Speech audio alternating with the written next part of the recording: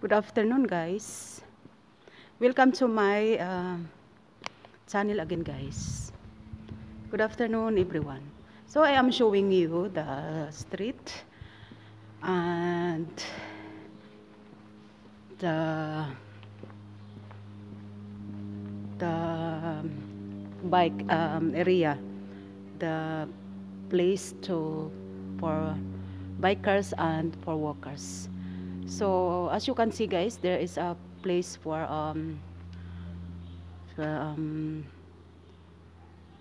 who love walking and running. So this is very safe, as you can see, guys. And as you can see, this is the street, the road. So the left side is the place for the runner or the one who love do their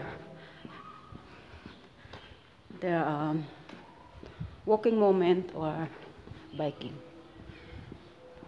So, and that is overpass. As you can see, guys, the bikers are behind me. Is behind me. So, or the young children. So as you can see, beautiful weather today. I am not sure if that is the school. I think because I am new in this area, so I love to show you guys this area, very clean, and as you can hear also the singing birds.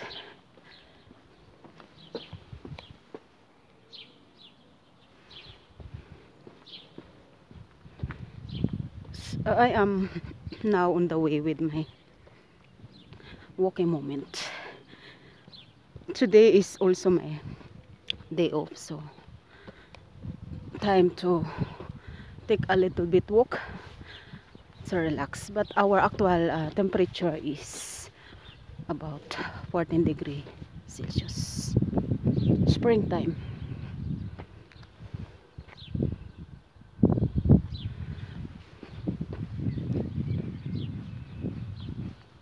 So this area is very peaceful, and now is we have our time now is 6 p.m. daylight evening. This is the trigo with grains, guys. This is not rice, but it looks like a rice, but it is a trigo because the rice cannot plant here in Australia, Europe, because of the weather very cold.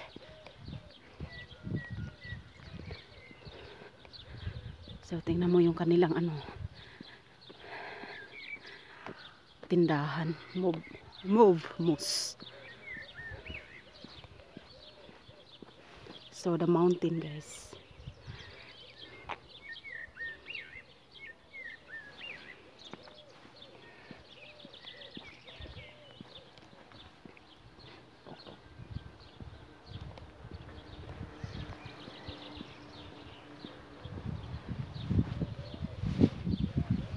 Para maganda yata doon exercise.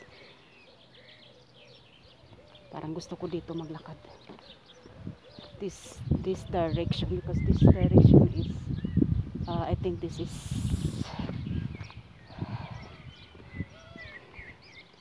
better than other side. So as you can see, guys, over there the train.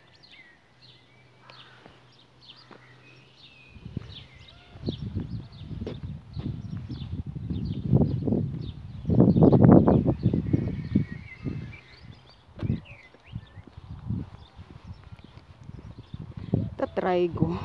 Tingnan nyo, guys, yung yung wheat grains, para siyang palay talaga yan. Pero hindi po yan siya palay.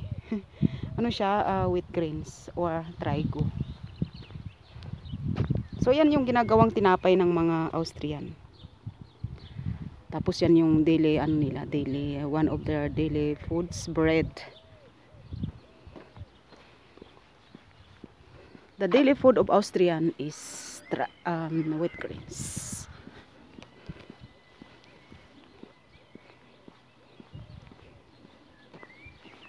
So ang ganda ng fence, 'di ba? Ayan. So ayun na yung train. Naubusan yata ako ng English ngayon.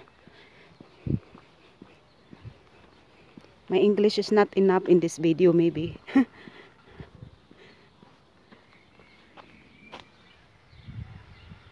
So very peaceful area. Because today is Saturday and afternoon. So evening, that is why it's very